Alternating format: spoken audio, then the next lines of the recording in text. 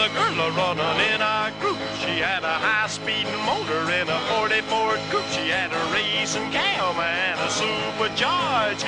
Look at Buddy, hot rod at large. She's a hot rod.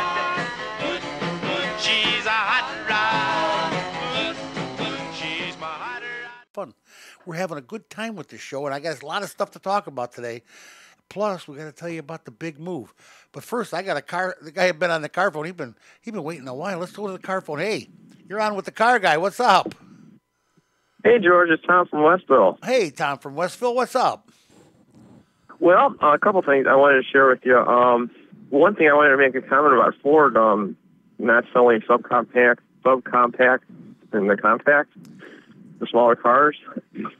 And what I find interesting is I almost compare it to the housing market, where the housing market where they're building $300,000 homes and they're not building a lower income housing. But in my opinion, won't it affect people that these SUVs and these bigger vehicles are so expensive now? Well, I got to give you. Never able to afford them. I can answer that only with an opinion. And my opinion is Ford has a history of shooting themselves in the foot.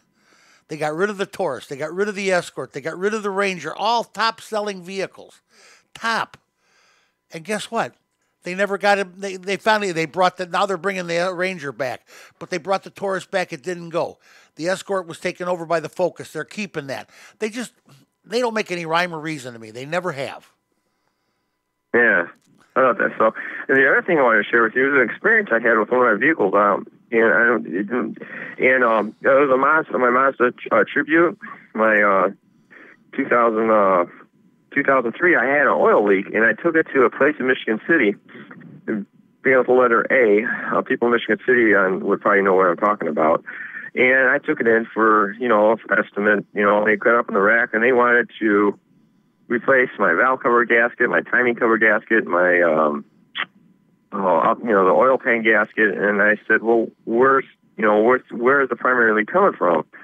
And they said, well, we're just, since we're going to do the one, they thought it was a timing seal cover gasket. So I said, that just didn't sit right with me. So I took it to a place in Portage that I'm familiar with the owner with, and he told me no. He goes, it's very seldom do you have to replace every single gasket like that. He said, we need to get it in here and put the dye in it. Absolutely. That's what we do at my shop, Tom. We put dye in it, and then we clean it all up, and then we pinpoint the leak and fix it. That's how it's got to be. And so what it ended up being was, after he got the dye in there for me, and they did they did the front crankshaft seal, because they felt that's where the majority of the leak was. Man, I'm glad they got it for you, buddy. Yeah, and I thought, that was, I just thought you might want to, I thought I'd let everybody know that, you got to watch some of these places, because, that's just, take a vehicle like that and they tell you have to replace all these gaskets. The moral of that story is always get a second opinion, Tommy. Thanks for calling, buddy. Thanks for telling us all about it. All right, buddy. Okay, bye. We're going to do these recalls real quick, folks. There's only two of them. A Buick 2018 Regal. The rear outboard seatbelts may not restrain. May not.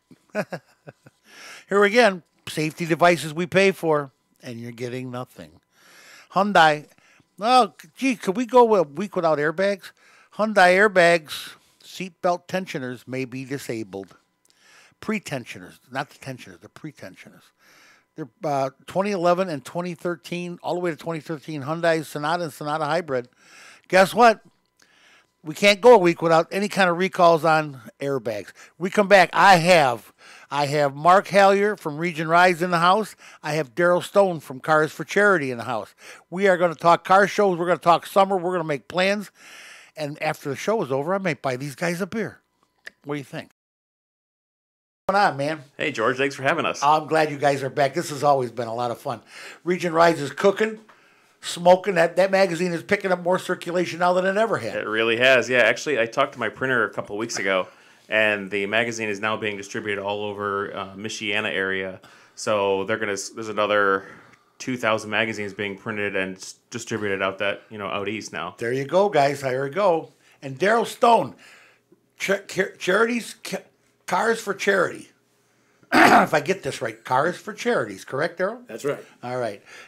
We gotta talk about that. I want to hear all about it when we get going here. I want to hear all about the new plate, the new thing startup, Cars for Charities. And it's going to be a lot of fun. These guys, I don't know if you remember the car shows last year, but when these two throw a car show, it's generally pretty exciting. It really is. What's the first thing on the agenda, Mark? Well, very first up, we have the Melissa Garcia Memorial Car Show. And I know you're familiar with her. Yeah. She was an intricate part of the magazine, and she passed away suddenly just a couple of months ago. Too young, too sad. Absolutely. Yeah. And one thing about Melissa was we were sitting at her wake a couple weeks ago, Daryl, right? 22nd. Yeah. Last month. And one thing that was the common thread throughout, everybody was getting up and speaking about her and speaking about her life and who she was and what she did. The common thread throughout it was that she was a giver. She was constantly giving back to people, always putting herself first before anything else. You know, I hate to say it, but there's something to that saying from only the good die young. You know, It's so true. It's sad. Yeah. It's flat out sad. And very observant girl. She's the girl that when she wrote the article on me in Region Rides, said I had a face for radio. In case you're wondering. And she was exactly right. Yeah, she's not far off, George. Yeah, she was pretty close. But she was a sweetheart, and her favorite part about writing the stories was getting to know everyone.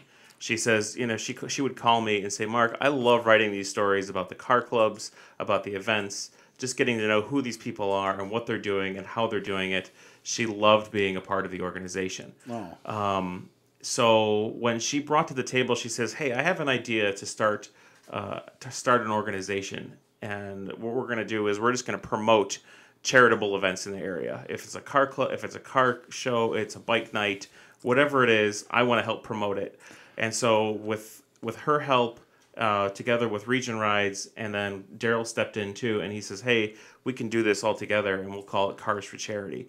It's not a car club. It's just an organization on Facebook is all it is. And we just take the flyers that we see and we share them, and that's all that is. So when the opportunity came up, she says, hey, I work really closely with the Salvation Army. Can we do a Cars for Charity car show? I says, yeah, we could definitely do that. Well, in the meantime, she passed away.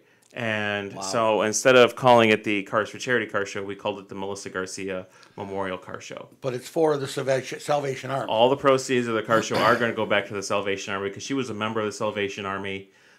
She loved being a part of that organization. And we have gotten so much feedback now from that because everyone says, wow, she was such a giving person. We want to be a part of it. And it's really starting to pick up. Well, I know, Daryl, you got to have your fingers in this thing. You got to be judging it, probably.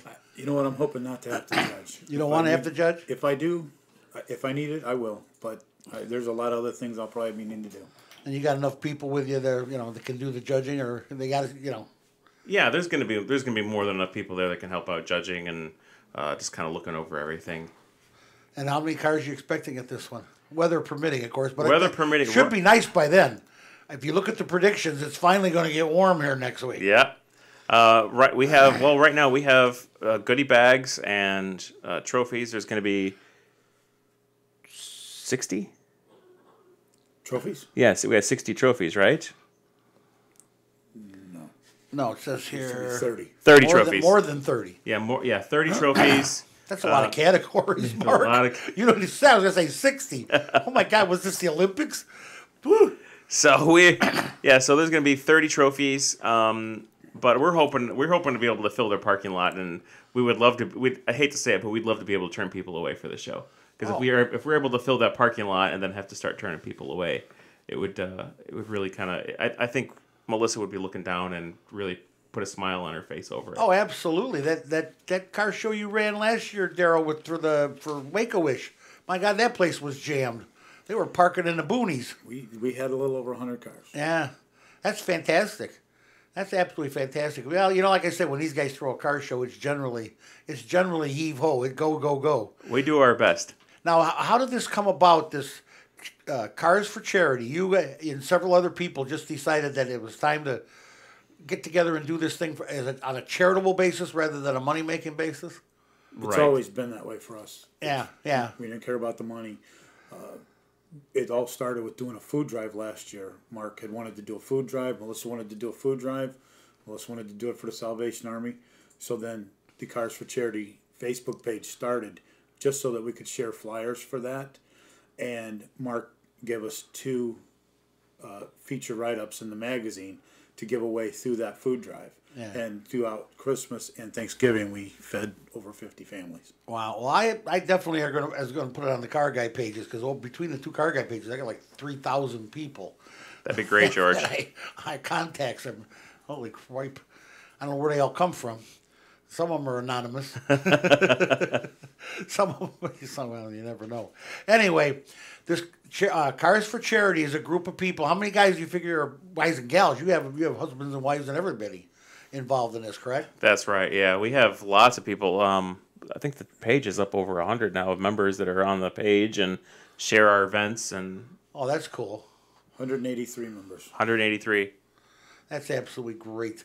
And you guys also are looking forward to the Muscle Show coming up, too. American Muscle Car, Truck, and Bike Show. It's our 3rd one yet. That's in Cedar Lake? It's going to be in Cedar Lake again. Yep. At the Town Grounds? Town Grounds, July 14th. Well, I'll be ready for it this year with my new scooter. It's got big power. I can ride up and down the hills. Yeah, we're adding a lot more to it this year. There's going to be a lot more categories. The Northwest Indiana Slackers Car Club, they're helping out with parking everyone and making sure everything runs smooth. Once again, all the proceeds of the show are going to Operation Combat Bike Saver in Cedar Lake. We love working with those guys, and that's a great organization. Yes. And they're just they're a great group of people, and what the organization that they're doing and what they're doing for our vets, you can't beat that. Oh, absolutely not. They were featured on that Mike Rose show. They were on the television. I mean, my goodness, that's something hot. I think it was Mike Rose's 2nd episode of that Returning the Favor on Facebook.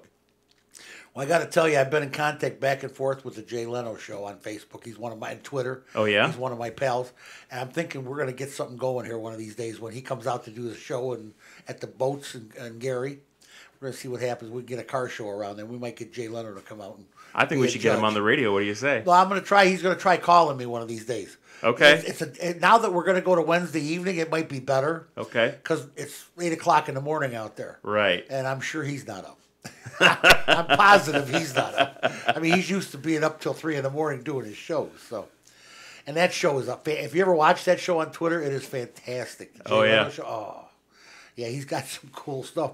He was out riding around in the Bullet Mustang from the movie Bullet last time. Was it that original one that they just found? Yep, that was the original one they found in a barn somewhere. Yep. Unbelievable. I'm gonna have to start traveling around the country looking in barns. That's a great story too of that Bullet Mustang. I think it was the guy's mother who actually owned it. Right. And that's why he doesn't want to sell it now. Yeah. Because he says, "Hey, that's my mom's car. She used to drive it to work." God, these car shows bring out the best of me. I'm telling you, I just love going to them. Our cruise nights in Lansing are going to fire up here pretty soon. Yep. And there'll be cruise nights firing up in Crown Point. Thursday nights, isn't it? Mm-hmm. Yep. That's got to be starting real soon. You going to be out there, Daryl, with your hot rod? I'll try to get out there. Yeah. It starts, the time I get home from work and can get back there, it's usually pretty late. So I'll make some. Well, have the wife drive it out. Yeah, she don't drive it. She won't, huh? No, she don't like it. Full disclosure, Daryl's wife, Mrs. Stone, is Gem. We call her Gemstone because we married to Daryl. She has to be a gem. Yeah. And she's a sweetheart, yeah. But she won't drive the hot rod. I don't believe that. Yeah, put her in there. It's like swimming. Throw her in a lake. Put her in the hot rod. Say go. See what happens. Yeah, she's got me building one for her now. Oh, well, there you go. She wants her own. She'll have her own. There you go. Now you don't have to worry about her driving yours. They got a nice little his and hers set. His and hers set. That'll be cute. Salt and pepper. Yeah. Hot rods. That'll be pretty special. We'll be back in just a minute with Daryl and Mark. These are the days. The sun, look outside. The sun's out. And a young man's fancy turns to RPMs, not love, RPMs.